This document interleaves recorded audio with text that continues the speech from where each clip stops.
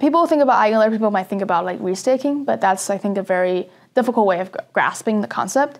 I'll explain it in like basically 2-3 sentences what Eigen Layer is. It's very, very simple.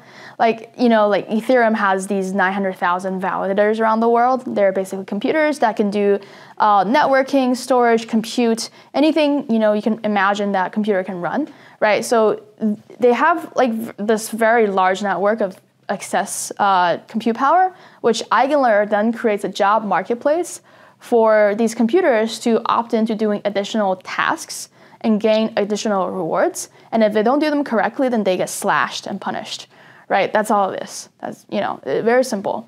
And through that process, you're able to, as a developer, program trust. Because previously, you can maybe launch, smart contracts and access the trust of Ethereum, right? Ethereum is the sort of global trust network. But what if you want to build like another network on top of Ethereum and still access that trust, right? So through Eigen Layer, you can access 3 types of trust. The first is decentralized trust, meaning with these 900,000 computers around the world, they're distributed geographically, right, run by different people. How do you tap into that? And create a robust system, right, a censorship-resistant system. The second type of trust that you can access is economic trust. So the restaking part comes in where stakers, like you and I, right, we're individuals, we deposit or stake, right, usually in LSTs, liquid staking derivatives, or tokens, right, like stETH. If you're a solo staker, you can essentially still run your system, just point your withdrawal keys to Eigen Layer. But mostly we can talk about like LST. So stakers like you and me delegate or stake to these operators, to these Ethereum computers, and essentially saying, I believe that this computer will do good work and will not collude, and thereby providing capital for economic security. So if these nodes do collude, then they get slashed. So there's just the second type of trust, which is economic trust. The third type of trust is Ethereum inclusion trust, meaning because most of these validators are Ethereum computers, you can do things on the proposer level, the block building level, where you can make changes to block inclusion, block structuring, block ordering, right?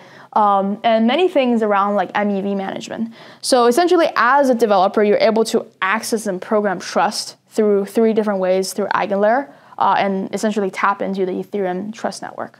I think Eigen Layer is going to usher in a new era of infrastructure building, because I think we fundamentally abstract away what trust is, and that can give developers, their true expressibility on, just building the best technical solutions instead of focusing on a lot of other stuff around, the core infrastructure building process. There are generally 2 kinds of trust. You have cryptographic trust, which is basically guaranteed by math, and then you have some trust, which is what we call programmable trust. They're basically based in economic value, and these are basically represented through proof-of-stake networks.